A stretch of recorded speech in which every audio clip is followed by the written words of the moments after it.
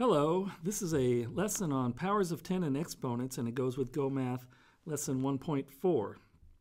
Our learning intention today is that you can evaluate exponents and use the powers of 10 patterns, there's a whole bunch of patterns, to multiply whole numbers and find the value of that. And the success is that you can use those powers of 10. So we're not going to set it up in the traditional algorithm. We're going to use our powers of 10 knowledge, and then you can evaluate some exponents. You have to have some skills, and one of them is just basic multiplication facts. You have to have that down. And then we're going to be talking about base number and exponents. And so that's our vocabulary for today. All right, here are the notes. And you have to write down what the base number is and what the exponent is and the definitions, and then draw yourself a little diagram of a typical problem that's 10 to the fourth power, and label the exponent and label the base. And once you finish with that, please continue the video. All right, there are several things that you have to do for this video, and one of them is you have to write these numbers, this number phrase here, in exponent form, and then in word form. There's a whole bunch of ways to say these things, right? But in exponent form, there's only one way to really write that. And so now that you know about base numbers, you know that the base number is the number that's being multiplied, right? And so if I'm going to write this in exponent form, I'm going to take the 3 tens, right? And I'm not doing 10 times 3 because it clearly isn't 10 times 3. It's 10 times 10, then another 10, right? So if I take the 3 tens and I make that into the base number, then my exponent tells me how many times was the base number used in the multiplication. It's used 1, 2, 3 times, and so my exponent is 3. So that is 10 to the third power. Whoa, I can't write 10 today for some reason. That's then. No, it's 10 to the third power. Now there's a whole bunch of ways to write that. You can say it's 10 to the third power of 10. It's 10 cubed. That's another way of saying it when you have an exponent of 3. But 10 to the third power will always get you a correct answer. All right, think about this one for a moment. Now, what could the answer be here? We know the base number is a 10, right? It's a 10, and so that's going to be our base number. And my exponent is how many times was that base number used? Or how many instances do you see the base number? I see 2. 10 to the second power.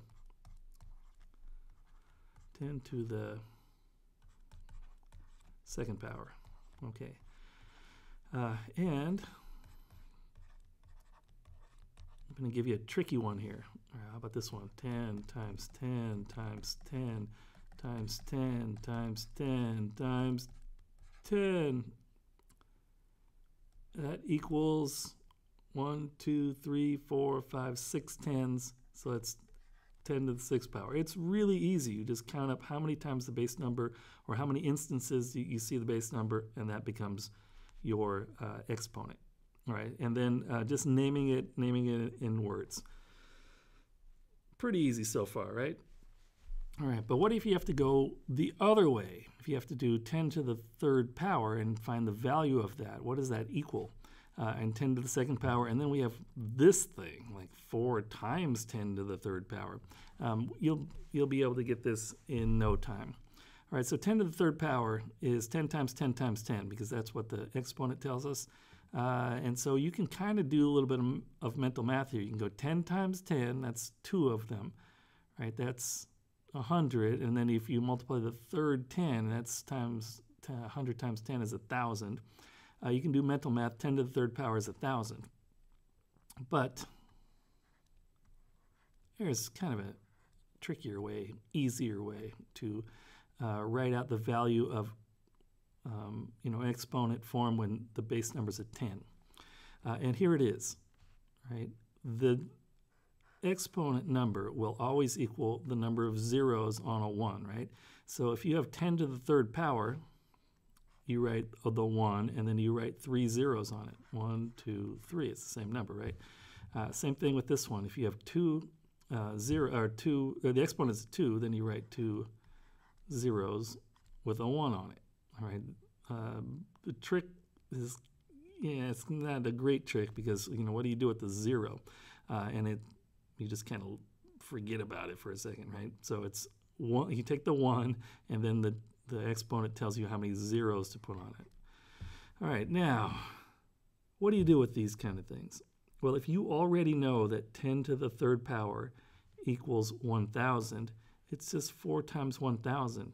The other way to look at this is, I'm going to write the 4, right, from here. There's the 4. And then I'm going to take the zeros from 10 to the third power and write them on the end of the number. All right, so you can either say 10 to the third power is 1,000, 4 times 1,000 is 1,000, or you can use kind of a tricky form and say the exponent's a 3. That means 3 zeros. I'll take the number I'm multiplying and add 3 zeros to it, or not add 3 zeros, but write 3 zeros on the end of it. All right, there's a couple of different ways of figuring those things out. And your teacher, by the way, will know a couple more. All right, completing the pattern now. We have these exponents, and it's 5 times something with the exponents on there. Okay, so 5 times 10 to the 0 power. Now, 10 to the 0 power is not 0. That's the common mistake. It just tells you, write 0 zeros onto the number you're multiplying, right? So 5 times 10 to the 0 power is 5. Here's a hint. Anything to the 0 power equals 1. Not an exponent of 1. The whole thing to the 0 power equals 1. So 5 times 1 is 5. 10 to the first power means just 1/10, right? That's you multiplying 1/10. So 5 times 10 to the first power is 50. Do you see how the exponent here and the zeros equal each other? They do. 0 zeros, 1 0. How many zeros do you think are going to be on this number? You should have already guessed it. There's 2 zeros plus the 5. Or you can say 10 to the second power, that's 100. 5 times 100 is 500. We already know that 10 to the third power is 1,000. So 5 times 1,000 is 5,000. But you can also look at the number, the exponent here, and know that that means we're going to write 3 zeros on the end. What about this one? 5 times 10 to the 17th power. How many zeros on the end of the 5 now?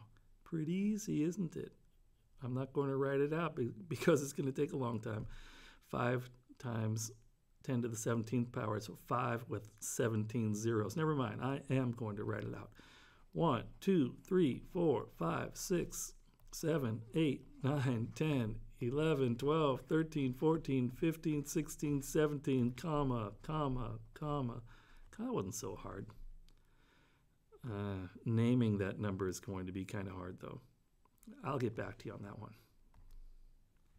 All right, our common mistakes today are thinking that 10 to the 0 power is 0. It is not 0. Anything to the 0 power equals 1. So let's just explore that for a second. 5 to the 0 power, you know what that equals? 1. 13 to the 0 power, you know what that equals? 1. You got it. Anything to the 0 power equals 1.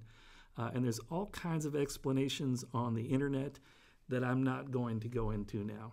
All right, your task, page 18 and 19, 90% accuracy. Good luck, everybody.